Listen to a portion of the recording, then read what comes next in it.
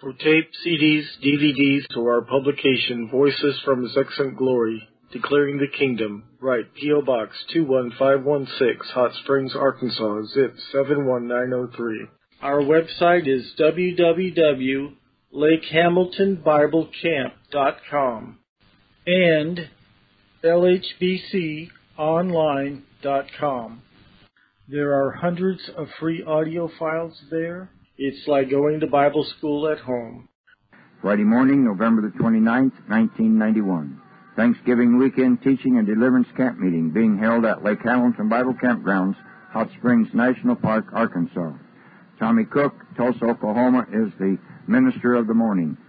And as we go on to the Word today, we ask you to minister life to us, Lord. We ask you to open our hearts to receive the engrafted Word that's able to save our souls. Father God, we come against every stronghold as we go into the Scriptures, and we bind every withholding force that would withhold from your people and that would cause our hearts not to respond and listen. We ask you to minister life to us today, Lord, and move, we pray, in Jesus' name. And everybody said, amen. Amen. God bless you. Turn today to the Scriptures with me to the book of Revelation. Appreciate getting back to Lake Hamilton. Different brethren here. Good to hear our brother last night. How many enjoyed that last night? I just got to hear a little of it, but I enjoyed it. Good to see Brother Norman Parrish again, his wife, and Glenn and Irma. And Jack, I guess, will be here tonight, right? A little while. Praise the Lord. Go to the book of Revelation, and let's look at verse 1 together. If you got your Bibles, let's read it together. Praise the Lord. The revelation of Jesus Christ, which God gave unto him to show unto his servants things which must shortly come to pass, and he sent and signified it by his angel unto his servant John. Praise the Lord. How many likes the book of Revelation? Amen. Praise the Lord.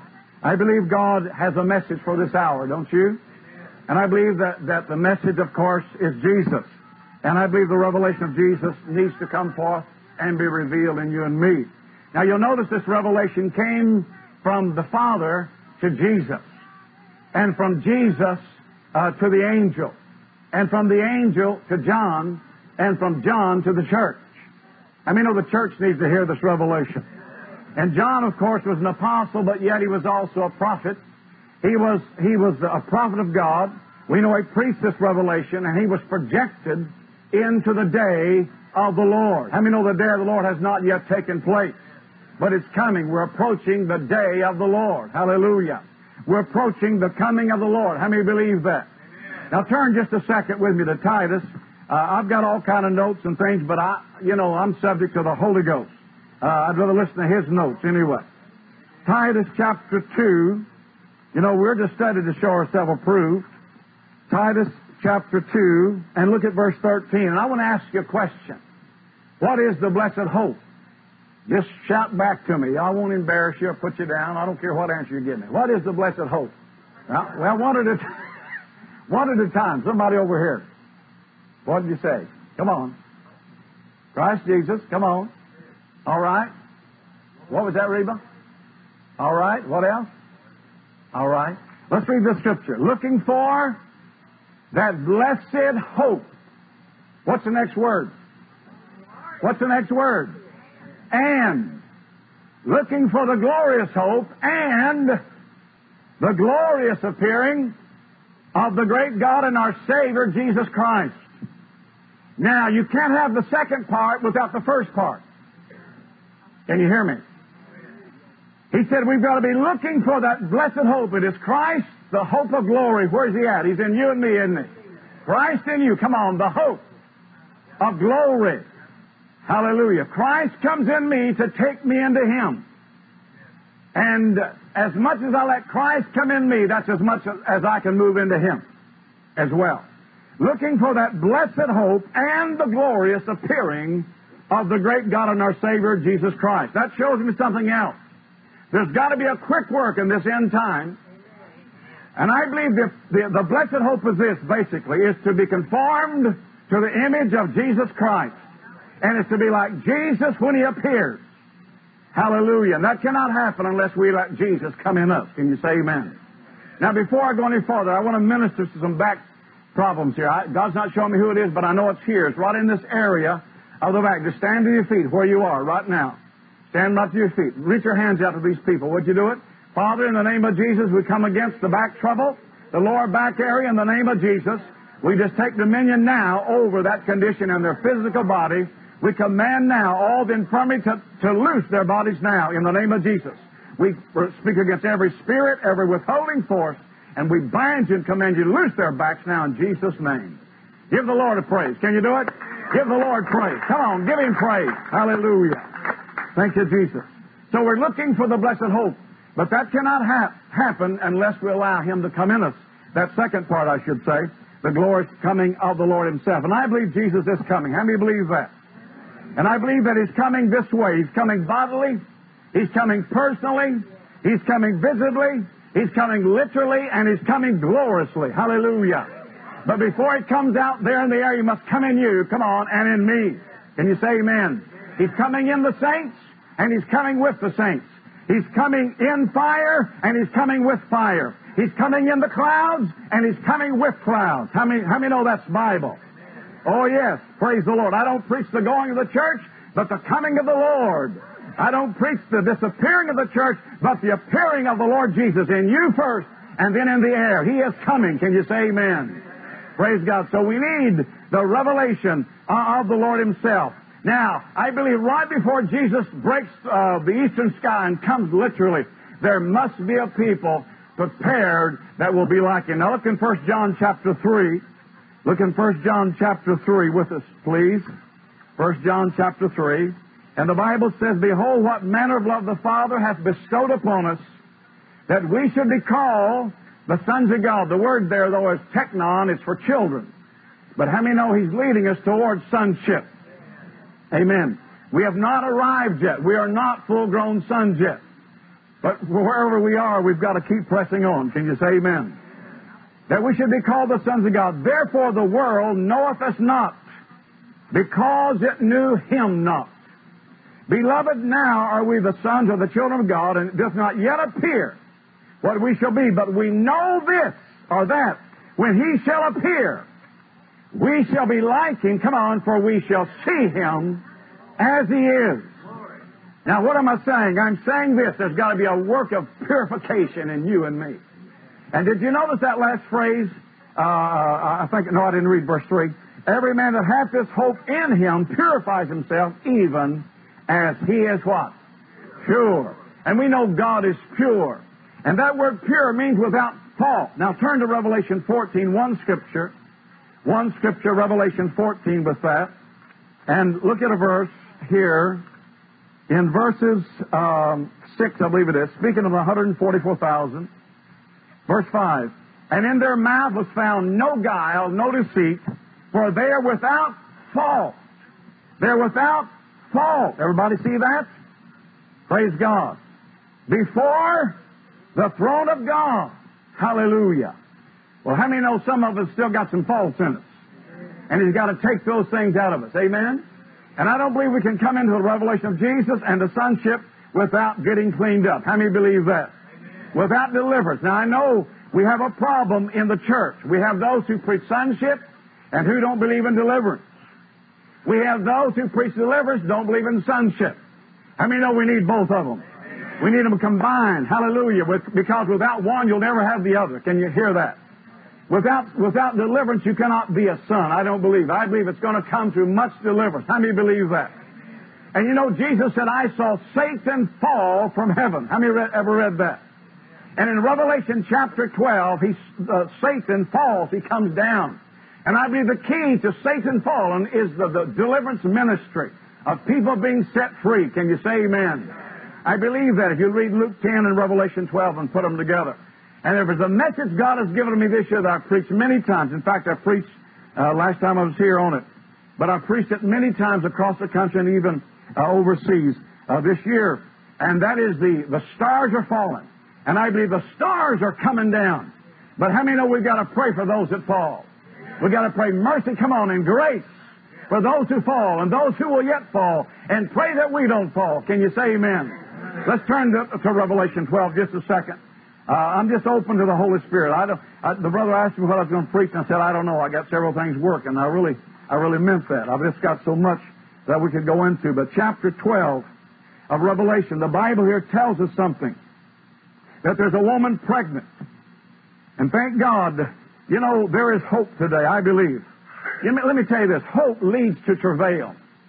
And travail, we know if it's a real travail, there's conception, there's a pregnancy. And there's a seed been deposited. I thank God for the seed today, the Word of God. And where the Word is, there's faith. And where faith is, there's a vision. And vision leads you back always to hope. Can you say amen? And without a vision, we perish. Actually, that means without a vision, we're made naked. Without a prophetic vision, we're made naked. And so here he said in chapter 12, there's a woman pregnant. This woman's the church. I used to teach it as Israel, but it's the church. It's the Israel of God, all right. Galatians 6 talks about. But it's the church of the Lord Jesus Christ. And she's pregnant. And notice in verse 1, there appeared a great wonder or sign in heaven. In heaven. How many know the woman's to be in the heavens today, in the heavenly places in Christ? Amen? You know, our problem is we don't know our position in Christ today. Ephesians chapter 1. We need to know our position. We need to know also our walk life is right. And how many know we can always war if we know our position and we're walking right with God? Three things in the book of Ephesians. Your position, your walk life, and there's war. Just recently I had a confrontation with, I believe, one of the princes over at Tulsa when I was praying at night. And I tell you, it's a big religious spirit, one of them, that's over at Tulsa, Oklahoma. And we began to come against that spirit. I mean, religious spirits are real today, too. You better believe it. And so we had to confront that spirit, and I knew the direction he was coming from. And so we warred a while. I'll tell you, I believe we're about ready to move into warfare we've never moved into in the United States. In the United States. And so we've got to begin to cry out to God. And I believe to stand this next year, hear me, to stand in this next year is going to take much prayer in your life and my life. It's going to take much prayer because it's going to be a different year. Just remember that. Now, chapter 12, this woman is crying out, travailing in birth and in pain to be delivered. And there appeared another wonder or sign in heaven, and behold, a great red dragon having 7 heads and 10 horns, and 7 crowns upon his heads, and his tail drew the third part of the stars of heaven, and did cast them to the earth. The dragon stood before the woman that was ready to be delivered, to devour her child as soon as it was born. Now, we've been taught that these stars are those who fell way back there. We know angels fell. There was a fall. We know that, and that's true. But I declare to you, this is not something just happened back there. This is something that's happening at the end of the age. These stars are going to fall. God said to me years ago, I remember He spoke to me on a Sunday morning. He said, the stars are falling. And then I had some visitations in the night season about several of them. And I believe that we're going to see more falling. We better pray. We better pray as never before. Amen. Can you say amen? That God will keep us. And these stars are ministries and people who are going to fall out of the heavenlies into the carnal realm, into the earth realm. And so we see something here in verse 4 now. His tail drew the third part of the stars of heaven and did cast them to the earth. And the dragon stood before the woman. Now, even though he's standing before the woman, the church, he's not after the woman. He's after the seed of the woman. He's after the one that she brings forth. He's going to stand before this woman, and he's going to seek to devour that child, that man-child, as soon as he is born. That word born, there is a birthing in the soul. God is coming into the souls of His people. Hallelujah. I mean, it's time to get the mind of Christ in this hour. We need the mind of the Lord Jesus Christ. Praise the Lord.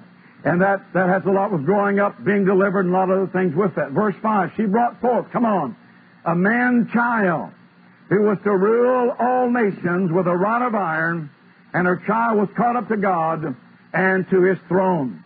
Praise God. So we see that Satan's tail is going to cast down the stars. Now turn to Isaiah.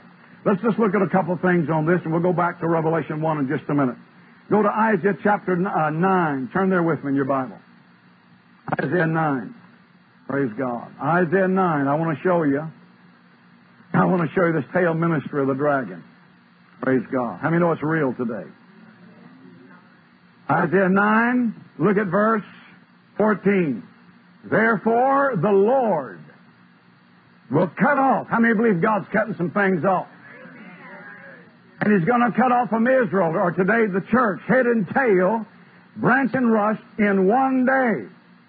The ancient and the honorable, He's the head, and the prophet that teacheth lies, come on, he is the tail. So we see one of the meanings of the tail ministry is prophet who teaches lies. And I want to tell you, the church is full of prophets teaching lies.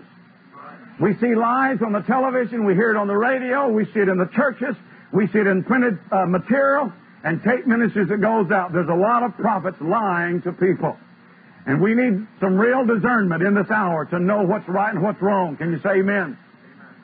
And so it says that these prophets are teaching lies, and he's the tail. For the leaders of this people cause them to err, and they that are led of them are destroyed. They are destroyed. Now, the word tail means to wag, and it means, here, this word tail, and it means hindmost. Turn over to Deuteronomy 25. Deuteronomy 25. I'm going to give you another scripture here, and I want to show you what I believe the tail represents also. I got so many Bibles and notes I can't already keep it straight here. Deuteronomy 25. Look at verse 17. The Lord said, remember what Amalek did unto thee by the way when you were come out of Egypt. Egypt, picture of the world. How he met thee by the way and smote the hindmost. The word tail means hindmost. He smote the hindmost of thee, even all that were feeble. Notice that. Behind thee when thou wast faint and weary, and he feared not God. Amalek, a picture of the flesh, does not fear God. Can you say amen? And notice he's hitting the feeble, he's hitting the faint-hearted, and those who, and the Bible said, and those that are weary, and he fears not God. And God said, you'll blot him out. There is a constant warfare with the spirit and the flesh, isn't there? Daily. Can you say amen? There is a constant overcoming of this flesh man. Now let's go back to the book of Revelation where we started. I just want to touch on that. Back to Revelation 1. I want to go back there just a minute now. And it said the revelation of Jesus Christ, which God gave to him to show unto his servants things that must shortly come to pass.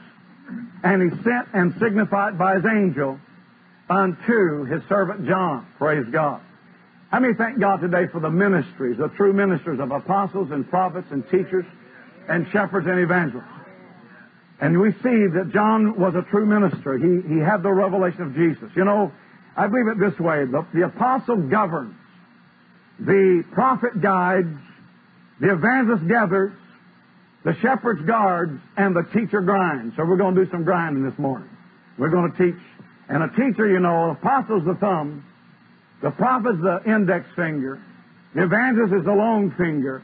And the ring finger, there's a vein that goes all the way to the heart. That's the shepherd. How many know you got to have a shepherd's heart? You're going to be in the ministry. And you got to have a ministry that's full of love. It's got to be in the heart. It can't just be in the head. You can't just lord it over people. But that little finger can get in the ear and get the wax out. And so we're going to try to get in your ear this morning with this teaching. Praise the Lord. So the revelation of Jesus. Now this word revelation, it means an unveiling. It means to take the cover off. And it means coming one time. Manifestation, it means to be revealed. It means many things in the Scripture to go into all this, what it means. How many know the Bible said that all creation is waiting for the manifestation, of the sons of God. And that word manifestation means revelation. All the creation is waiting for this revelation of God's Son. And it's the revelation of Jesus in the Son. Hallelujah. That we've got to have. Can you say amen? Oh, we've got to have Jesus this morning. And so this revelation is coming to the servants of God, I believe. Now, notice in verse 2, who bear record. Who bear record of the Word of God and of the testimony of Jesus Christ and of all things that he saw. Now notice here, John says here in the Scripture that he bear record of the Word of God and the testimony of Jesus. Now turn to Revelation 19, just a minute. Turn to Revelation 19. Let's see what the testimony of Jesus is. I could quote it, but let's look and see here what the Lord is saying to us. Look in verse 10. And I fell at his feet to worship him, And he said to me, this is the angel John saying, See thou do it not, I am thy fellow servant, and of thy brethren that have the testimony of Jesus, worship God, for the testimony of Jesus is the spirit of prophecy. Praise God. So John said, I bear record of the Word of God and the testimony of Jesus Christ, that prophetic testimony of Jesus Christ. Now turn to Revelation 11. Let me give you another scripture on that word testimony. Revelation 11. How many know the Lord's talking about His two witnesses here? And the two witnesses is the Word and the Spirit in a people. It is not just two men. We've been taught that before, but it's the Spirit and the Word in a people. Let me tell you this, and you don't have to believe what I say, but check it out, seek the Lord. But I believe that the man-child in Revelation 12, the 144,000, chapter 14, and Revelation 11, the two witnesses are the same people. They're the same people in the Scriptures. Praise God. Now in chapter 11, notice something, what it says here in verses, verse 7. And when they shall have finished their testimony. Somebody's not going to die till they finish their testimony. How many want to go out beforehand? Or do you want to finish your testimony? God wants us to finish that which He started in us. Can you say amen? And God has started a good work in me, and I know He will perform it unto the day, come on, of the Lord Jesus Christ. And so, brethren, we have nothing to fear but fear itself. And I believe these who probably will lay their life down, they will be prepared for that. God will prepare His people to lay their life down. Can you say amen? And I'm going to tell you, there's going to be a lot of people lay their life down. But I'll tell you, Jesus is coming in a people. And without Jesus coming in you, you and I do not have that strength to do that. Can you say amen? Now, back in chapter 1, he said, I saw, and I bear record of this Word of God and the testimony of Jesus and all that I saw. Now, verse 3, Blessed is he that readeth. Now, notice three blessings. Blessed is he that readeth, and they that hear the words of this prophecy, and keep those things that are written therein, for the time is at hand, and yet it hadn't happened yet. John was ushered into the day of the Lord 2,000 years ahead of time, and John saw this great day of the Lord revealed and unfolded. And he said, the time is at hand. In the Spirit, how many know there's no distance and no time? It's when we're out of the Spirit that we just don't see as we should see. But when we're in the Spirit, His coming is imminent. Come on, help me now.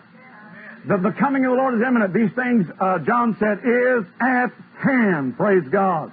And so John is seeing these great events taking place. Now, verse 4, John to the seven churches which are in Asia. Grace be to you and peace from Him which is, which was, and which is to come, and from the seven spirits which are before, come on, His throne, the seven spirits of God.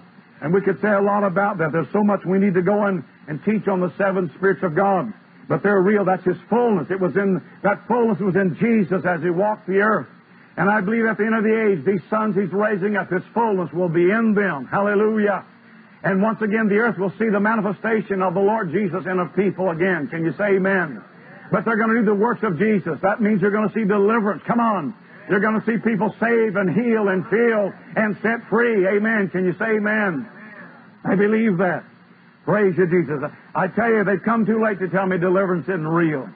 I tell you, I've been delivered of a lot of things, and it's been such a help to my own life in growing up in the Lord. I thank God for the ministry of deliverance that is coming forth in His people. Praise the Lord. Now, look at verse 5. And from Jesus, who is the faithful witness and the first begotten of the dead, the prince of the kings of the earth, unto Him that loved us and washed us from our sins, come on, in His blood, and hath made us kings and priests unto God and His Father. To Him be glory and dominion forever and ever. Amen. Now, I don't believe everybody's going to rule and reign with Jesus like people say. We can talk about it, but how many know it's got to become a reality in our life? Turn up to Revelation 20 just a minute. Now, we say kings and priests, but a better rendering is kingdom of priests. A kingdom of priests. God is making us a kingdom of priests. And so up in chapter 20, yes, that's right, the king is Jesus, and He's over the kingdom. And He should be over us. Chapter 20 of Revelation, look at verse 4. And John said, I saw thrones, and they sat upon them, and judgment was given to them. And I saw the souls of them that were beheaded for the witness or the testimony of Jesus and for the Word of God. Now notice, here are some people that lay their life down. Now, first of all, we know that starts within us. How many know there's a cross within you and I we have to bear? Isn't that right? Amen. If you're going to be a wineskin, you got to lose your head first. Come on, help me. Come on, help me this morning. You got to lose that old carnal mind. If you're going to be a wineskin, that head had to come off. Amen. And they use the neck for a spout. Praise the Lord. But this people, I believe as well, is going to lay their life down. But notice something here. They were beheaded for the witness of Jesus, for the Word of God, which had not worshipped the beast. Notice they had not worshipped the beast. That means they lived and reigned during the time of the beast. Neither his image, neither had received his mark upon their foreheads or in their hands, and they lived, and what else did they do? They reigned. If we suffer with him, come on, we'll reign with him. They lived and reigned. Actually, they lived again. They come alive again. I think another translation more or less brings out. Oh, they lived again. They lived, it says here, notice, and reigned with Christ 1,000 years. But the rest of the dead, and he goes down and explains that later, live not again till the 1,000 years were finished. This is the first resurrection. So we see there's going to be kings and priests that's going to rule and reign with Christ, but many are going to lay their life down. Now notice something here in this verse. If I can bring it out again, I believe it's in verses 6. Blessed and holy is he that hath part in the first resurrection. So to be part of the first resurrection, he said, you'll be blessed and you must be holy. And notice, such the second death hath no power. On such the second death hath no power. Now turn to Revelation 2. Turn to Revelation 2. I want to show you who these people are. I want to tell you, Linda, you're right. We got to pray. We got to break some strongholds over this place today. And in the name of Jesus, come on, let's just do it right now. I come against that stronghold over this place now. That would be set against this Word of God. I bind you. I command you to loose this people in the name of Jesus. You foul spirit, I bind you now. You loose this place in the name of Jesus. I command you by the authority of the Son of God. Now, chapter 2 of Revelation. Chapter 2 of Revelation. Our battle's not with flesh and blood, is it? It's in the Spirit. Look in verse 9. Now listen to what he said to this church. I want to show you who this Revelation 20 people are. Verse 9. I know thy works and tribulation and poverty, but thou art rich. They were rich because they had the Lord. Now, and I know the blasphemy of them which say they are Jews. There's a lot of people saying they're Christians today, but how many know it's more than just talking? We got to walk it. And are not, but they are the synagogue of Satan. Fear none of those things which thou shalt suffer. Behold, the devil shall cast some of you into prison. There are people today, prisoners in their own homes, in their own churches, on their own job, wherever. That you may be tried, you shall have tribulation. Come on, 10 days. Be thou faithful unto death. Be faithful to death, and I will give thee, come on, a crown of life. God said if you'll be faithful to death, you'll receive the victor's crown. Hallelujah. And I believe the victor's crown are going to be given to those that are faithful. And the Bible said those that are with him, come on, are called, chosen, and faithful. Revelation 17:14. Now look at verse 11. He that hath an ear, let him hear what the Spirit saith to the churches. And he that overcometh shall not be hurt of the second death, which is, come on, the lake of fire. These are his overcomers, I believe, that are faithful to death. And back in Revelation 20, notice again in verse 6 what it says, that on such the second death hath no power. These in Revelation 20, verse 4 through 6, are God's overcomers at the end of the age. And that lake of fire has no power nor authority over them. Can you say amen? They are blessed and they are holy. Praise God. How many believe that? Oh, I believe that. Now, let's look at that crown just a second. Turn to 2 Timothy. Turn to 2 Timothy 4 and look at we'll start with verse 5. 2 Timothy 4, verse 5. But watch thou in all things, endure afflictions, do the work of an evangelist, Timothy, make full proof of thy ministry. I believe every ministry is going to be proven in this hour, whether it's true or false. Next verse. For I am now ready to be offered, and the time of my departure is at hand, Paul said. He's about ready to lay his life down. I fought a good fight. I fought a good fight. Sometimes we fight, but it's not always so good. But I fought a good fight. Then he said, I finished my course. Oh, hallelujah. Another place he said that I may finish my course with joy. I have kept the faith. Now look at verse 8. Henceforth there is laid up for me a crown of righteousness, which the Lord, the righteous judge, shall give me at that day, and not only to me only, but unto all them that love His appearing. Now, we have to look for His appearing. We must be like Him when He appears, and we must love His appearing. This crown is given to the overcomers right here. Praise the Lord. This is the overcoming crown. I believe that the overcomers will receive this crown. Now, look over in 1 Corinthians 9. 1 Corinthians 9, look at verse 24. Know ye not that they which run in a race run all, but one receives the prize. How many know the prize is the goal that we're going for? How many know Jesus is the prize? Come on now. Oh, yes, He is. We've got to be running with a vision, and the vision is Jesus. Can you say amen? Hallelujah. Now, this is not just being just the new birth here we're talking about.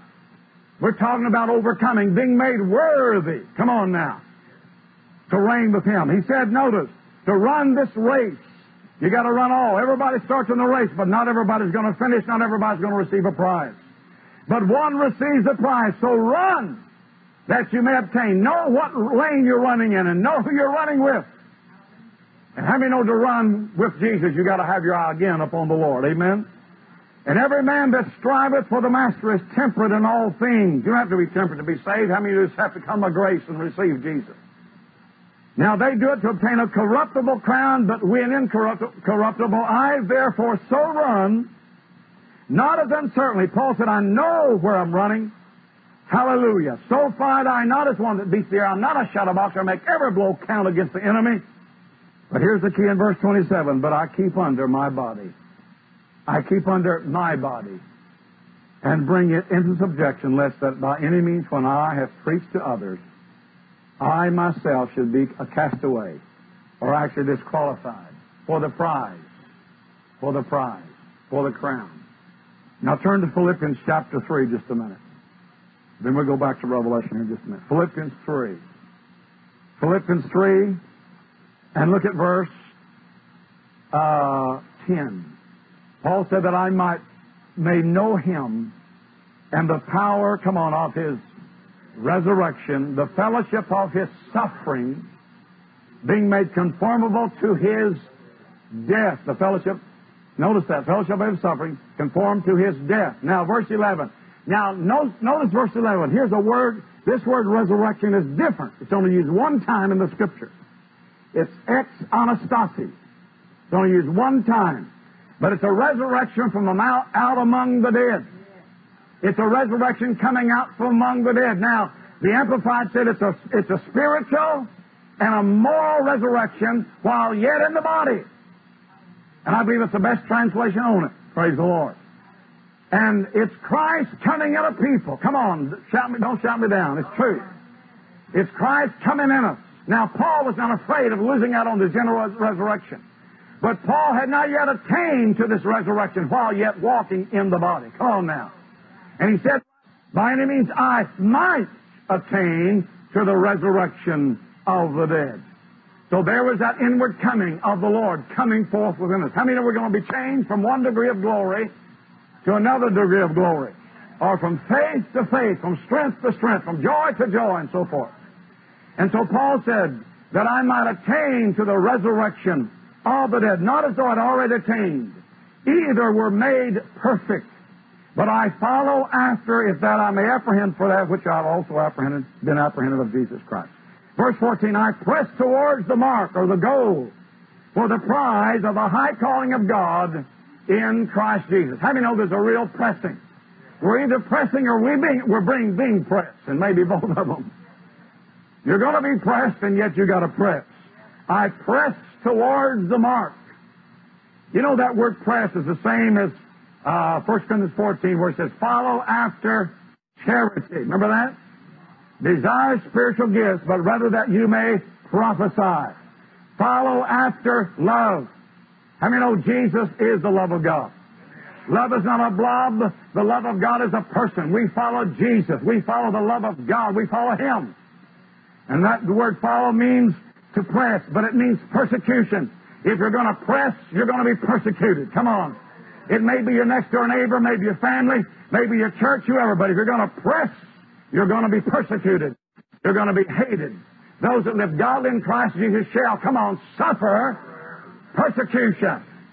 It's true. Praise the Lord. I press towards that mark for the prize of the high calling of God in Christ Jesus. Now that is not just your salvation. We thank God for that. We thank God for the baptism of the Holy Ghost. But this is moving for the prize, going for the crown, moving for the overcoming round, being made worthy to walk and rule and reign with Christ. Come on, help me this morning. Turn to Hebrews chapter 12. Hebrews 12. And right here he tells us, in this race, we're compassed about. Well, let's go back to chapter 11 just a minute. Chapter 11. It says, in verse 39, of whom the world was not worthy, they wandered in deserts and mountains and dens and caves of the earth, and these all having obtained a good report. They got a good report card. Through faith, received not what? The promise. God having provided some better thing for us, that they, those heroes of faith that went on, that they without us should not be made perfect or complete. And then he said, we are compassed about with this great cloud of witnesses. How many know they're saying, sick 'em and run for it, go on, overcome. They're watching in the Spirit, the spiritual progression, I believe, of what's happening in the church. There's no devil where they are. We have a devil to contend with. And they're watching, anticipating, and I know they're cheering us on to run the race. Can you say amen? And notice what he says here, brethren. He said, number one, we got to lay aside every weight. And number two, the sin that does so easily beset us. And then he said, let us run with patience the race that is set before us. And how are we going to do that? Looking to Jesus, come on, the author and the finisher of our faith, who for the joy that was set before him, he endured the cross. I mean, there's a cross to endure today. He despised the shame. There's some shame with it. And he sat down at the right hand of the throne of God. Hallelujah. So we got to lay aside every weight and the sin that besets us. We got to look to Jesus. We got to run with patience. And this running, of course, there's got to be some joy with it. There's some endurance, of course. There's a cross. There's shame. There's despisement. But God can give you joy right in the midst of all of that. Let me believe that. And the Bible said we've got to consider Him, praise God, who endured all this.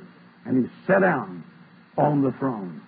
And God's overcomers are going to sit down and rule with Christ, those that overcome. How many believe that? Praise God. Now turn to 1 Peter. We'll go back to this word revelation. 1 Peter chapter 1 and verse 13. 1 Peter 1:13. And Peter says something about this revelation. 1 Peter chapter 1, verse 13. Wherefore, gird up the loins of your mind. Now, we think of our loins down here. I mean, that speaks of your reproductive area, your strength area, and so forth. And yet he's saying we got to gird up the loins of our mind. I mean, the battle's in the mind today. In the understanding, the imaginations, and all the faculty of the mind. Okay. Wherefore, gird up the loins of your mind, be sober, and hope to the end, and I believe we've come to the end, for the grace that's to be brought to you at the revelation of Jesus Christ. Now, I want you to see, grace is to be brought to you at this revelation. Now, this revelation is first within, and yet it's without. How many believe that? It's going to take the grace of God to bring you into this revelation. And it's going to take the grace of God to keep you because of what you're going to go through to receive this revelation. Are you hearing that? Look in 2 Corinthians 12. Let me show it to you. I mean, God's got a balancing factor. And Paul said in verse 1, it's not expedient for me to doubtless to glory. I will come to visions and revelations of who? The Lord. How many want revelations of the Lord?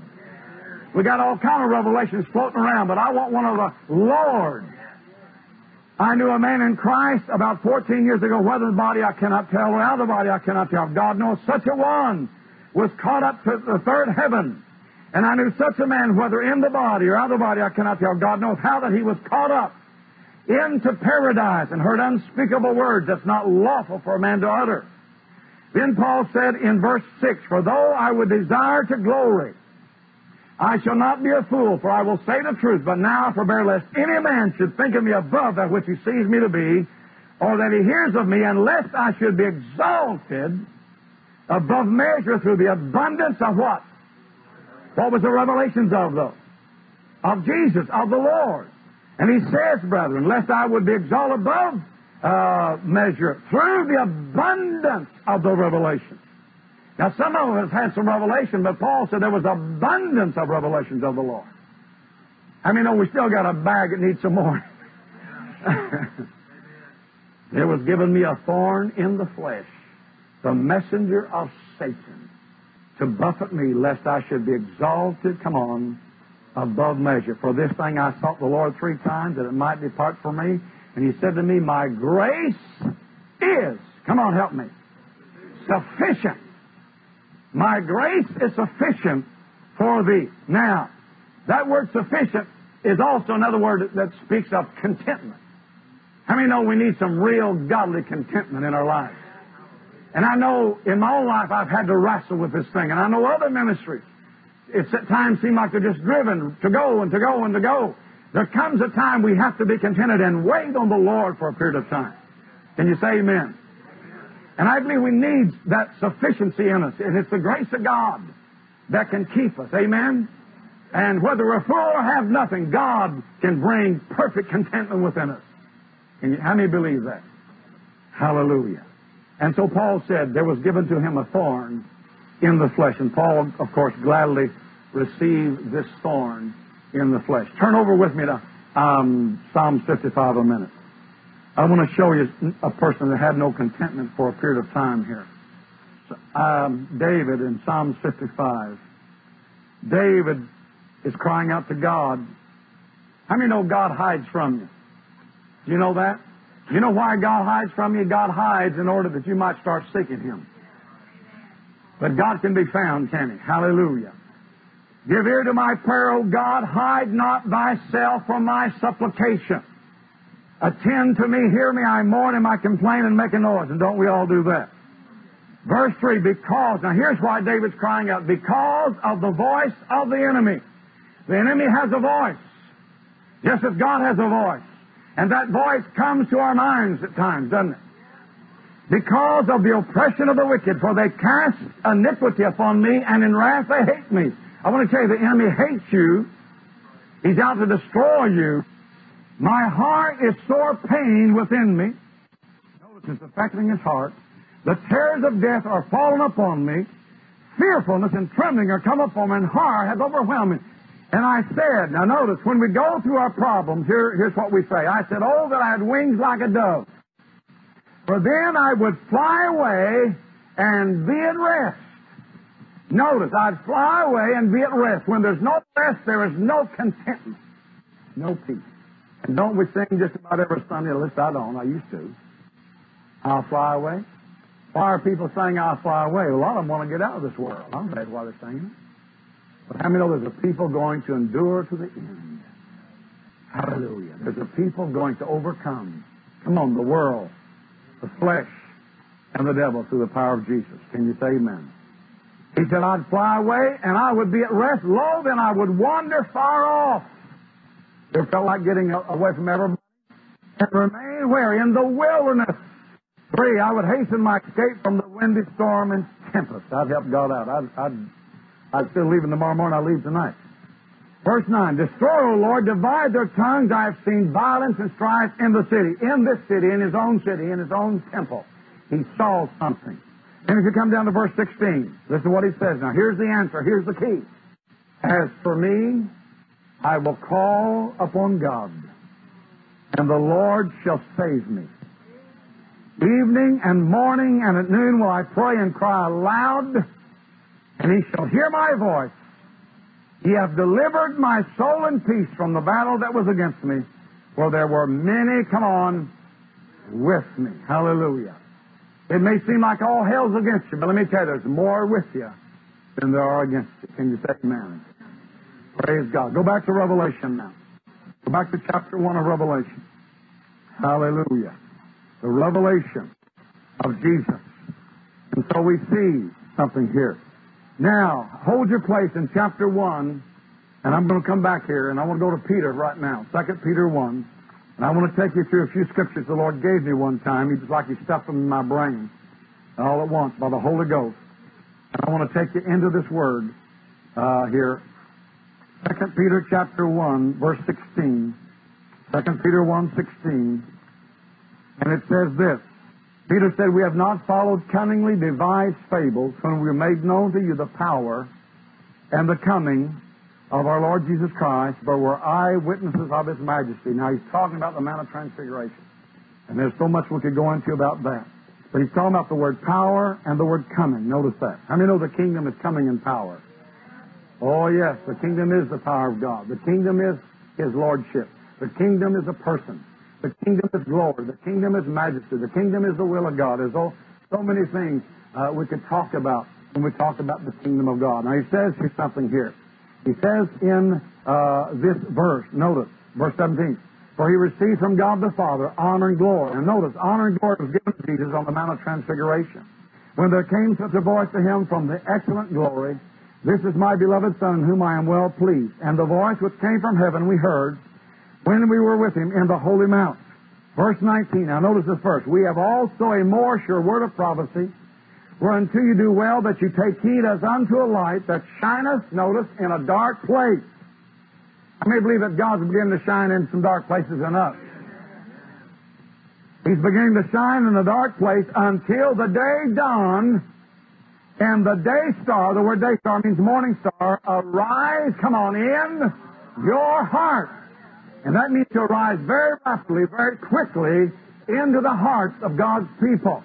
And that is Jesus coming forth within the people. He's arising in your heart. Let God arise. Come on, your enemies will be scattered.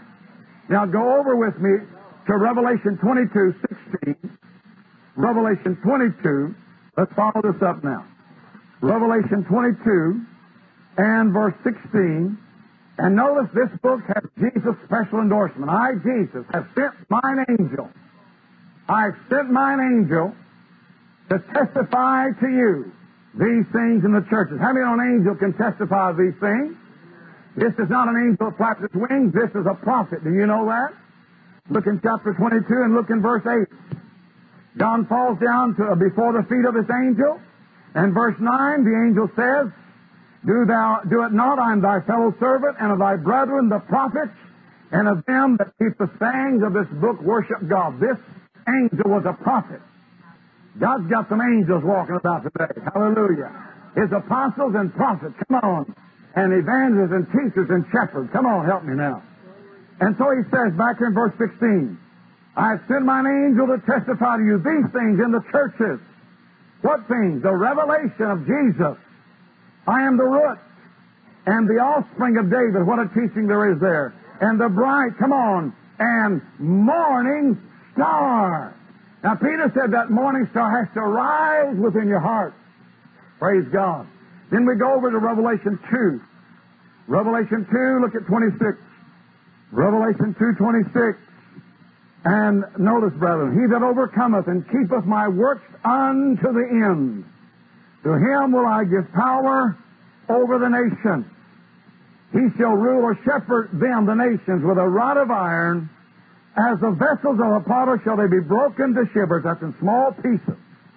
Even as I received of my Father, and I will give him, this overcomer, come on, the morning star. Fullness of light. It is Jesus coming in his overcomers. ruling the nation. But how many know there's got to be some real overcoming to get to that place? You know, we don't just talk about these glorious things without having some things worked in us and taken out of us. Isn't that right? Now, turn with me. Let's see who the overcomer is. Turn to Revelation 21, verse 7. Let's see who the overcomer is here. Revelation 21, 7. It says, He that overcometh shall inherit all things, or all these things, and I will be his God. And he shall be, come on, my son. God has a son, a corporate son, coming forth in this hour. How many believe that? Turn to Hebrews chapter 2. Let's look at it. Hebrews 2. Hebrews 2. Look at verse 10. Hebrews 2:10. For it became him for whom are all things, and by whom are all things, in bringing many sons, come on, unto glory. I mean, we've been justified by his blood, we're being sanctified, and now he's going to glorify people. Can you say amen? He's bringing many sons. That word, the word they're bringing means leading. It's the same word where it said the Spirit led Jesus into the wilderness. He's leading many sons unto glory. Hallelujah. Christ in you is the hope of glory. But yet he's taken us into glory. Are you hearing? Into himself. Amen? He is the glory. How many believe that? He is the glory. And to make the captain of their salvation perfect through something. Suffering. For both he that sanctifieth, that's God the Father, and they who are sanctified, that's the people of God, both he that sanctifieth, that's Jesus, and they who are sanctified, that's the Son, are of one, the Father, for which cause he's not ashamed to call them brethren. You hear that? Now turn to Romans 8. Romans 8, 29. Hallelujah. Romans 8, 29. For whom he did foreknow, that's foreknowledge, he also did predestinate to be conformed to the image of his Son, that he might be the firstborn among many brethren. Hallelujah. Many brethren. Thank God. You know, the candlestick had a big shaft in the middle, and out of the shaft came the branches. Remember that? I mean, he's the vine. We're the branches today. And that shaft, it actually means loin. How many know we've come out of his loin?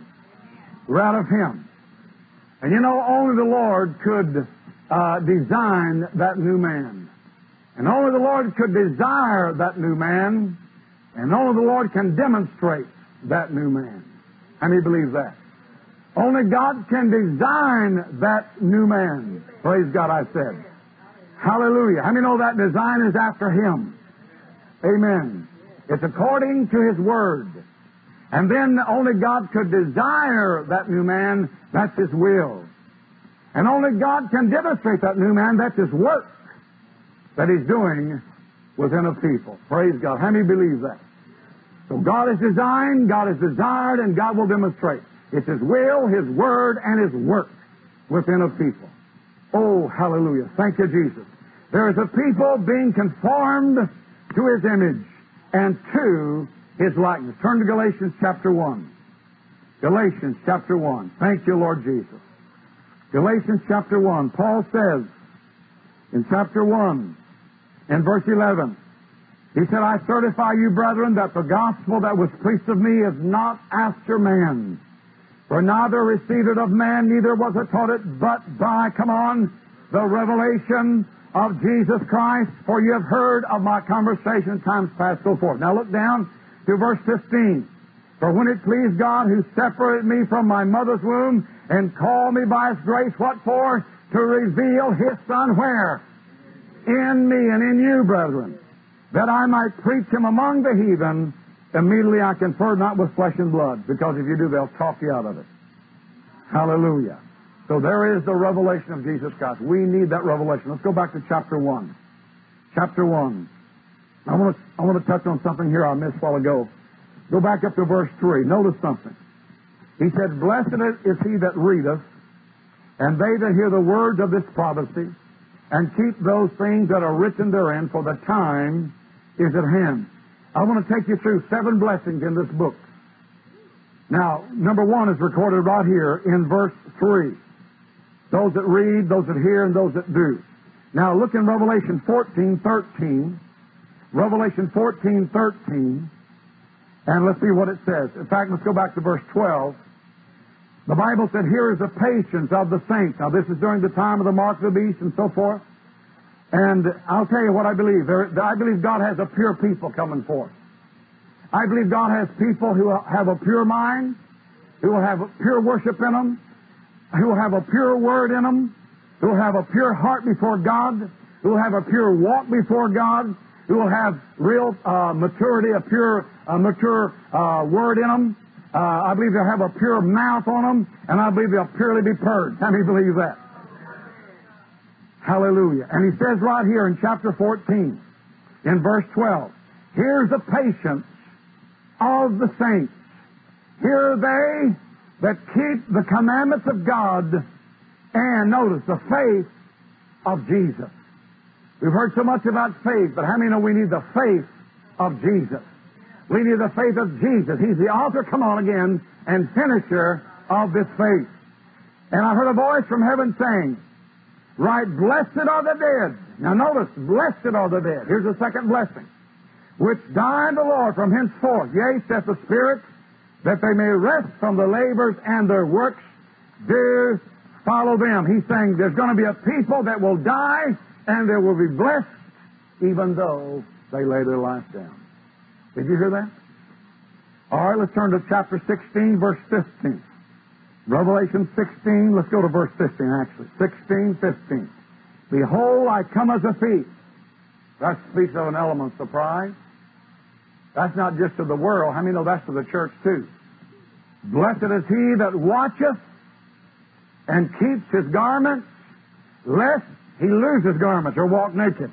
You can lose your crown and you can lose your garments. Hear me now. Lest he walk naked, be a Laodicean Christian, and they see his shame. Did you hear that? Now notice in that verse, he said, blessed is he that watcheth. You're blessed if you watch, and if you keep your garments. Keep on your righteousness. The robe of righteousness that he's put on you. Don't lose it. Amen? Turn to Matthew 22. Let's see, somebody lost it. Didn't have one on, rather. Matthew 22. Matthew 22. And we're talking about the kingdom of God here. Chapter 22, verse 2. The kingdom of heaven is likened to a certain king. That king represents God the Father. And he makes a marriage for his son. The son is the Lord Jesus. The word marriage is marriage feast. Let me tell you what I believe. I believe we're in the marriage feast right now. I mean, I know there's an ultimate to this thing, a finish, whatever. But we're in the marriage feast right now. In America, we have the wedding and then we have the banquet. But the Jewish custom was have the banquet, then the wedding. And I believe we're in the marriage feast with the Lord now. And that's why we must cry out for the Lord to come in it. And we must spend time with Him. How many believe that? We've got to have the oil in the vessel, brethren, at midnight. Now it says He sent forth His servants to call them that were bidden to the wedding. And notice something. They would not come. And the invitation is going out for many to come to the table. It's prepared. Just come. Again He sent forth other servants, saying, tell them which are bidden, behold, I've prepared my dinner. My oxen, my fatlings are killed, and all things are ready. Come to the marriage. Just come to the marriage feast. But they made light of it and went their ways, one to his farm, another to his merchandise, and another scripture says another guy got married. To your farm, how many know that's where you raise the food? That speaks of the earth, that speaks of the carnal realm, but it speaks of raising food. The merchandising speaks of a fortune, and of course marrying speaks of a family. How many know sometimes food and fortune and family can get in our way? But thank God for the food we have, thank God for the family we have, and thank God for whatever God means God has given us. But He said here, they made light of it. One went back to his farm, one went back to his merchandise. The remnant took his servants and treated them spitefully and slew them. But when the king heard thereof, he was wroth, and he sent forth his armies and destroyed those murderers and burned up their city. Then said he to his servants, the wedding is ready, but they which were bidden were not, come on, worthy. Now, what a scripture we could go into on that. No, there's no rapture. That's right, Glenn. Go ye therefore into the highways, and as many as you shall find, bid to this marriage feast. So those servants went out to the highways and gathered together all as many as they found, both bad and good. And the wedding was furnished with guests. And when the king came to see the guests, he saw there a man which had not on, come on now, a wedding garment. Now, if he was in heaven, that means God had to throw him out of heaven, because this man's going to be tossed out. I mean, no, God's not going to rapture you to heaven and throw you out of heaven. And he said to him, Friend, how camest thou hither not having a wedding garment? And he was speechless, and he said the king to his servants, Bind him hand and foot, take him away, cast him into the outer darkness. There shall be weeping and gnashing of teeth, for many are called, come on, but few are chosen. Now back to Revelation. Now, we've seen so far there is those who are blessed by reading and hearing and keeping this word. Those that lay their life down, those that watch and keep their garments. Now look in chapter 19 of Revelation, verse 9. Revelation 19:9. And it says here, And he said to me, Write, blessed are they which are called to the marriage supper of the Lamb. And he said to me, These are the true sayings of God. So he said, You'll be blessed to be called to the marriage supper of the Lamb. Chapter 20, verse 6 now. We saw this a while ago. Look at it again. Chapter 20, verse 6. Blessed and holy is he that hath part in the first resurrection. On such the second death has no power. They shall be priests of God and of Christ, and shall reign with him 1,000 years. Then in chapter 22 and verse 14. Oh, here's a powerful scripture we could spend much time with. It's a powerful word right here. 22:14. Notice what he says. Blessed are they that do his commandments. They walk, they keep the commandments of God.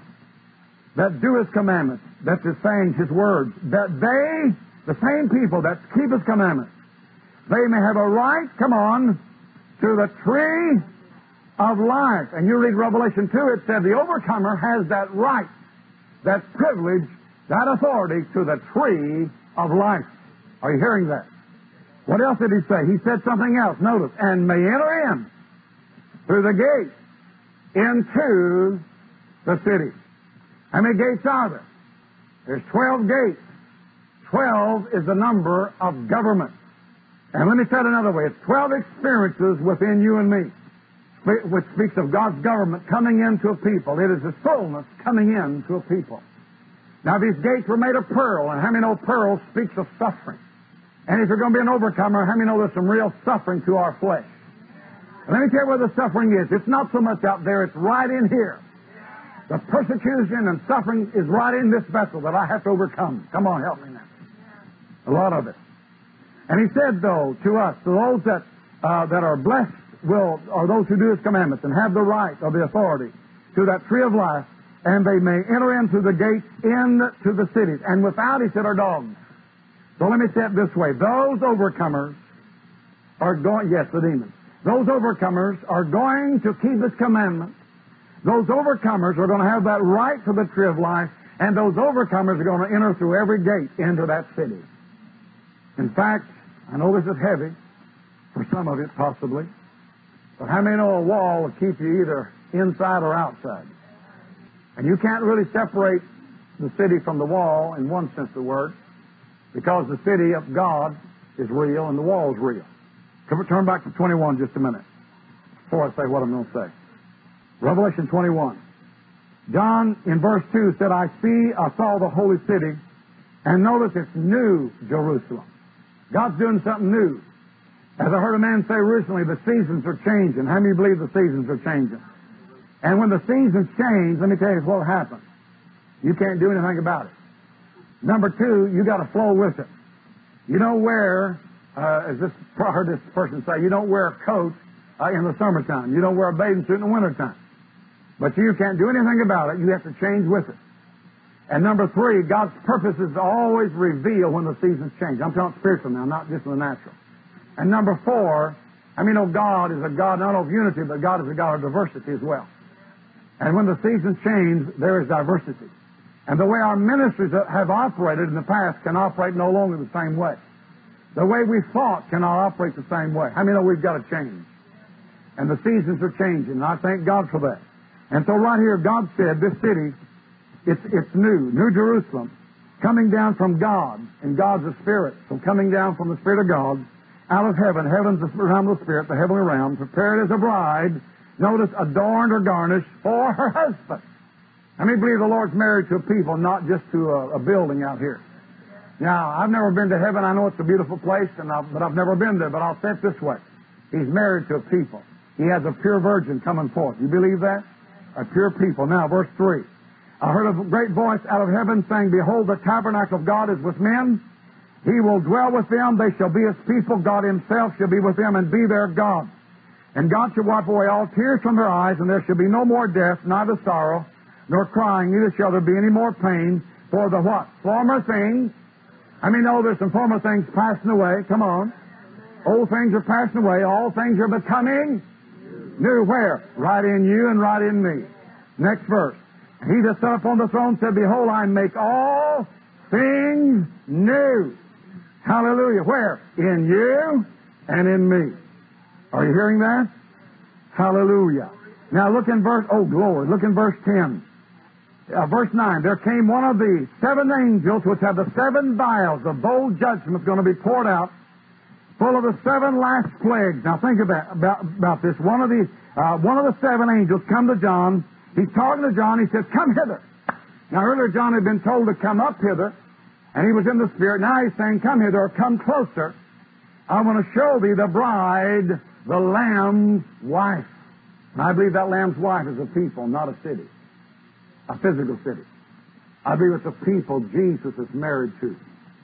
Now, verse 10. He carried me away in the Spirit to a great and high mountain, and he showed me that great city, the holy Jerusalem, descending out of heaven from what?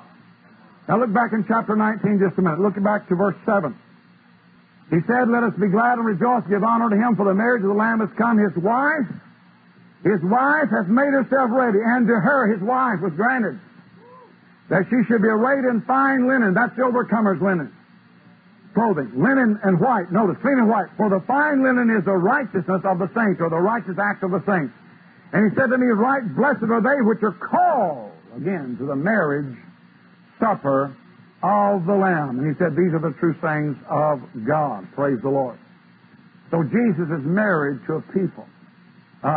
Let's go back now to Revelation 21. I want to see something here now. What verse did I stop? I stopped at a certain verse here. Oh, verse 9. This angel comes and he said, I will show thee the bride, the Lamb's wife. So he carried me away in the Spirit to a great and high mountain. I believe this is the place in the Spirit that John saw the bride.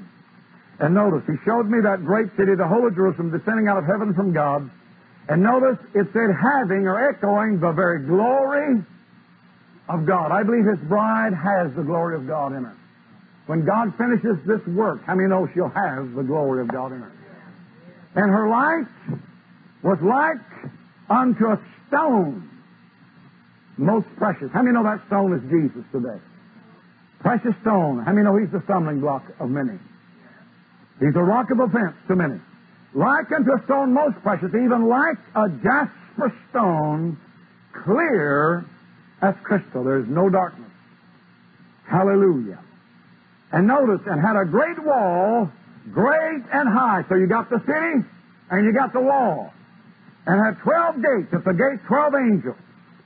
The names written there were the names of the 12 tribes of the children of Israel.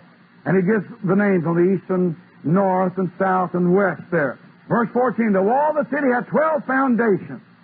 In them the names of the 12 apostles of the Lamb. Verse 15. He that talked with me had a golden reed to measure the city, and the gates are all. That takes you back to chapter 1. Verse 16, the city lies 4 square. I want you to notice that. The length is as large as the breadth. And he measured the city with a reed, 12,000 furlongs. The length and the breadth and the height are what? Equal.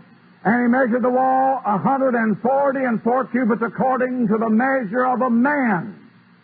How many believe he's got a man? I said he's got a man coming forth. He has broken down the middle partition, the wall. He's bringing forth a new man in himself. And this measure was as a measure of a man. That is an angel. An angel is a spirit. This is a spiritual dimension. Dimension. And notice the building of the wall was jasper, and the city was pure gold, likened to clear glass. Again, no darkness, complete total light. Now, what am I saying? I'll tell you what I'm saying. It's a strong word. Just don't take my word. The city is the bride of Christ. And the wall around that city are the sons of God that protect that city. Hallelujah. Turn back to Revelation 14. Hallelujah. Revelation 14. Revelation 14, I looked, and lo, a lamb stood on Mount Zion, and with him, and that phrase with him is only used 3 times I found, chapter 17, chapter 20, and chapter 14. There's somebody going to stand with him. How many is going to stand with Jesus? We know he's going to stand with us. Hallelujah. And those that are with him were 144,000. Now, I want you to think just a minute with me. 12 times 12 is 144. Is that right? And the dimensions of the holy place, I won't give you all the tabernacle, was 10 by 10 by 10. Now, you multiply 12 by 12, that's 144. Times 10 by 10 by 10, that's 144,000. What am I saying? The 144,000 are people who are going to move up into the Holy of Holies with God. Are you hearing that? They are going to be the sons of God who move into the throne of God, who overcome every obstacle, the world, come on, the flesh and the devil. And they'll move into that Holy of Holies with their God. How many want to move up into that area? Well, how many know some real overcoming to move up into that area? Now look here what it says. Having his Father's name, nature written where? In their foreheads. That's the mind of Christ. Their soul has been redeemed. Now, verse 2. And I heard a voice from heaven as the voice of many waters. Now, that's prophesied way back in Ezekiel, I think 43, prophesied that. And as the voice of a great thunder. And I heard the voice of harpers. Notice, harping with a harp. These are the worshipers of God. And they sung as it were a new song before the throne and before the 4 beasts and the elders. And no man can learn that song. No man can learn that song.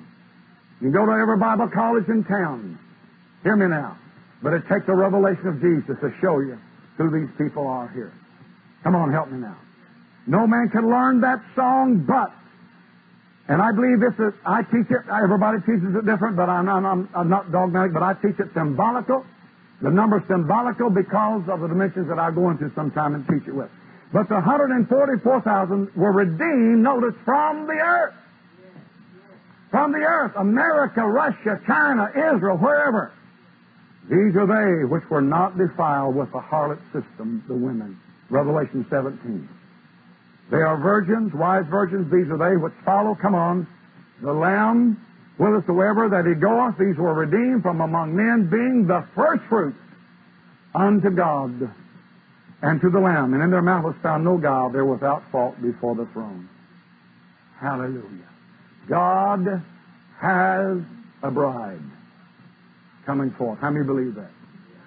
Praise God. I believe it this way. I'll say it this way. There's the church. Out of the church comes a bride. Out of the bride comes the sons. And yet the sons are part of the bride and part of the church. Said another way. There's Israel, there's Jerusalem, and there's Zion. Think of that in the natural. You got the natural Israel in the natural. You got Jerusalem, the city, and in the city is Zion. Same way today. We have Israel, the church, Jerusalem, the bride, the church, the bride, brother, and out of the bride will come forth Zion, the son. Hallelujah. The church can be spoken of as Zion in a general sense, but the sons are, in a specific sense, are Zion. And how many of the Bible said that Zion has been engraved upon the palms of his hands? Hallelujah. God has a Zion people. Listen, let me say it this way in closing. This people in chapter 14, they are first fruits unto God. They are the Lamb company, and they are the Zion company. And again, I believe they are this. They have a pure mind before God. There's pure worship in these people. They have a pure word that's been given to them. And they have a pure heart. They have a pure walk before God. They have the real, pure, mature word that's been given to them by God. They have a pure mouth before God. And they are purely purged. I said all that earlier. But these are the sons of God. That city is real. Those gates are real. And he said those that can enter those gates are those that will keep those commandments. Hallelujah. They have the right, the authority to that tree of life. They'll enter in through the gate. Thank you, Jesus. You can take the 12 tribes of Israel and the 12 gates. Genesis 49 and these 12 gates, and you can apply that teaching there with those 12 gates. The first, let me close with this. I keep saying it, but I can't close till God lets me. The first son was Reuben. Reuben means to behold a son. Remember that? To behold a son. The first thing you did when you got saved, you began to behold the Son, Jesus. But yet Jacob said he's unstable as water. How many know there's men in the church unstable today as water? We need some godly shepherds that'll teach the truth and teach the Word and plow deep into the hearts of the people. Can you say amen? And then the last son was, of course, Benjamin. The last gate, of course, would be the 12th gate. But the 12th son was Benjamin, the son of the right hand, who speaks of the overcomer. When he was born, his mother said he'd be called the son of sorrow, and Jacob said, no, his name is going to be Benjamin, the son of the right hand. And God's bringing forth a son in the earth, the overcomer. And I want to be one of them. Hallelujah. I want to be conformed to the image of the Lord Jesus Christ. I want to overcome every obstacle. I want everything out of my life that's not like Jesus. I want a pure prayer life. I want a pure word from God. I want to walk with other ministries in the earth, because I know without the fivefold ministry, this perfection and this maturity cannot take place that God has placed in the earth. Can you say amen? Let's stand. Praise God. We need the revelation of Jesus today. Can you say amen? Hallelujah. Father, we bless your name. We thank you, Lord, that this revelation is real. It is something, Lord, we're not just talking about today. It's more real than we are standing here today, Lord. And God, I thank you today that you are doing a work in a people. You're doing a work in the hearts of a people. You're doing a work in the minds of a people. God, we thank you that you're going to deliver many in this camp, Lord. You're going to set many free from things, Lord, that are in their way that would hinder them from coming on into these great truths, Lord, that we've heard of today and spoken of today. And we ask the Holy Spirit to quicken us together, Lord, as we approach, Lord God, your throne now. We ask, Lord, that you would minister life to your people. We pray you bring much encouragement to your people, Lord. We come against the very works of the enemy, Lord. Oh, God, that would hinder your people from receiving and attaining, Lord, to that prize and to that crown and to that goal, Lord, that you set before us. Father God, forgive us, we pray, for lack of prayer in our own lives, Lord, lack of commitment in seeking the face of God. Lord, forgive us when we have not had that contentment and that rest of God within us as we should. Bring us into that very rest of God, that very contented place in you, Lord. Whether we sit or whether we go, Lord God, whether we move or don't move, Lord, we're in the will of God. Give us divine direction and guidance today, we pray. Father, bless the remainder of these services. Bless the ministry this afternoon with Brother Parrish and the ministry tonight with Brother Jack and the other services tomorrow and Sunday, Lord. We ask you to move mightily within your people, Lord. Encourage and strengthen and build up the people's faith, Lord, and that they may take it back, Lord, that which you have given them to other places when they leave this place, Lord. We ask, Lord, special strength for all the ministries again, Lord, in Jesus' name. Touch Glenn and Irma today, Lord. Touch the campground here, Lord. Meet every need financially, Lord, and spiritually, and mentally, and physically, emotionally. Lord, send in the workers that they need, Lord God. Give them the help, Lord, that they need. Send them, Father, from the east, the west, the north, and the south. Lord God, that will come voluntarily. That will, God, come with an open heart, Lord, and say, yes, I've come to the vineyard of the Lord to work and to do the will of God. Send them, Father, we pray, by the will of God. And we thank you, my Jesus. And everybody said amen. Let's give the Lord a good hand clap. Come on, give Jesus a praise this morning. Hallelujah. Hallelujah. Hallelujah.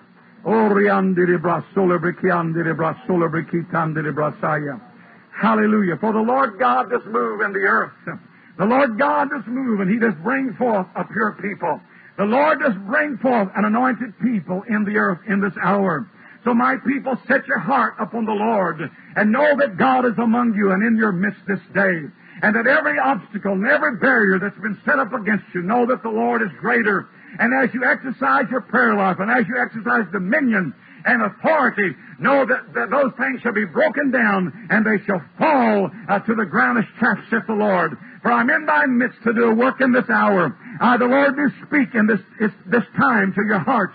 And I, the Lord, do mend, and I do heal, and I do bind together a people in this hour. So worship me and know that I am in thy midst. I walk among my candlestick. Yea, I give forth my light and my oil. So praise me this day and know that the work has been started and it shall be finished and performed as you submit to thy God. Hallelujah. Come on, let's praise Him. Sila brakore brisiara brakora brasiera brakatera brasaya. Handili brisikara brosila brikiandili brasaya. Linda, the Lord says He wants you to be encouraged today. He wants to encourage you very much in the Lord. And the Lord's hand is reaching out to you in this hour.